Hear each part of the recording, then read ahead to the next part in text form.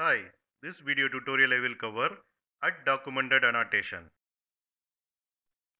Here I have defined my annotation. In my annotation, I have applied documented annotation. Here I have defined the class my class. In my class, I have applied my annotation.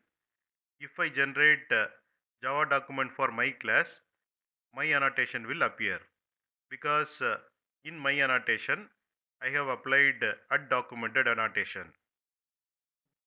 I am going to generate Javadoc project, generate Javadoc. Here you have to give Javadoc command. Click on finish. It is generating Javadoc. Here you can see document is created. I am opening myclass.html.